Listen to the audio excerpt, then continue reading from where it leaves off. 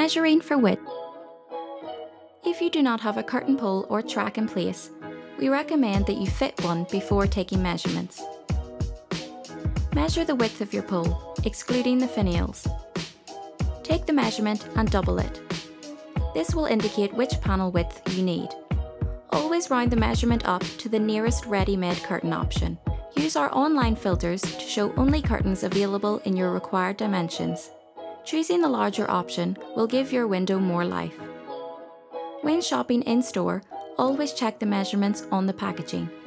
If you are still unsure, remember that our staff are always here to help.